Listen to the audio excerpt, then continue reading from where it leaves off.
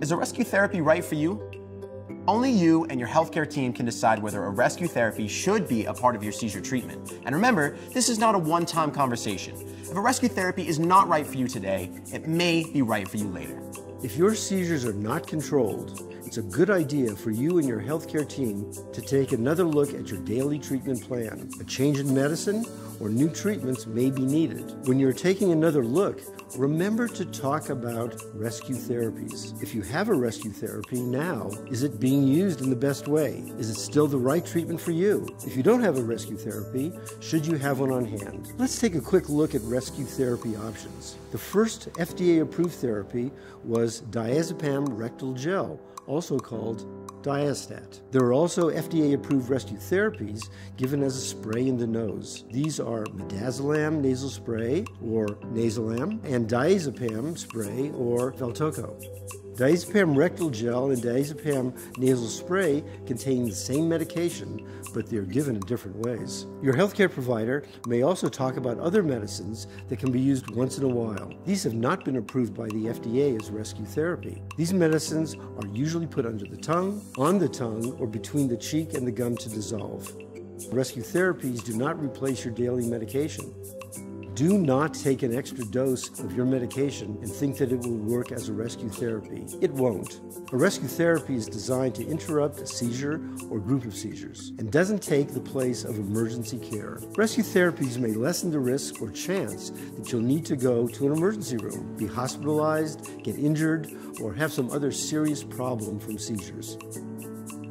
Rescue therapies are designed to be used by anyone trained to use them, not just healthcare providers, including school nurses or other kinds of nurses. That's an important difference. Your family and friends can give you a rescue therapy. Talk to your healthcare team about how rescue therapy is given and who would be able to give you a rescue therapy. One thing that people, especially people who are newly diagnosed, need to understand is that the healthcare system is not really set up in such a way where you are going to get all the answers from your doctor. And so there is a balance to be had between doing research on page 9 of Google, you're going to end up with more questions than answers. There is the flip side of that, which is you need to come to your doctor with the questions you want answers to, because they are not going to, more often than not, unless you find a true unicorn, take the time to really dig deep to make sure that you come out of those first 2 or 3 visits really armed to deal with your situation. So if your doctor has not brought up rescue therapies, ask.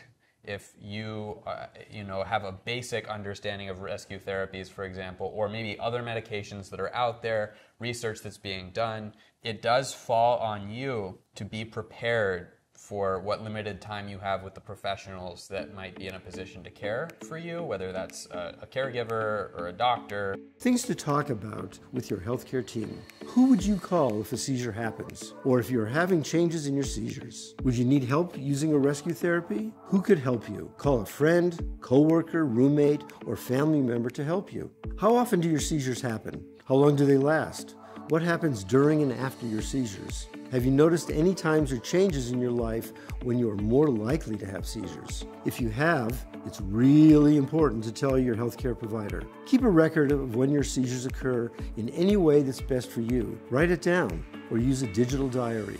Share this information, especially changes in seizures, with your healthcare team. This is how your healthcare team will know if you need a different medication or treatments. Your seizure history is important in deciding if a rescue therapy is right for you. You should consider a rescue therapy if you have used a rescue therapy in the past, you have visited an emergency room or been hospitalized for seizures, if your seizures have lasted more than 5 minutes, or if you've had safety concerns or been injured during a seizures, and of course, if you're still having seizures frequently. Talking about your seizures, your seizure action plan, and rescue therapies is a basic part of learning how to manage your seizures. Feel comfortable starting the conversation with your healthcare team. If you've been recently diagnosed with epilepsy, you may have many questions. Ask them. Get the answers you need in a clear way. Make sure you understand when your seizures are most likely to happen and what to tell others about your seizures. If you've had seizures for a while, you may also have other questions, especially if your seizures have changed from when you first got diagnosed, or if you have had changes in your health or daily life. Make sure your healthcare team is aware of any changes that may impact your seizures. You need to have confidence in yourself that there's no such thing as a dumb question, that you can ask these questions.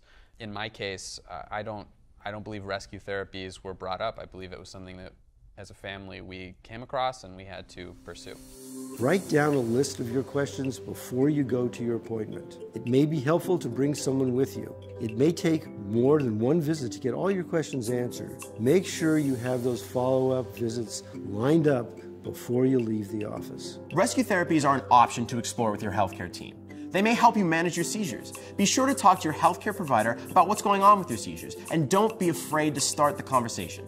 Together you can learn more about your seizures, discuss changes in your health or daily life, work on creating a written, up-to-date seizure action plan, talk about if rescue therapies are right for you as a part of your seizure action plan.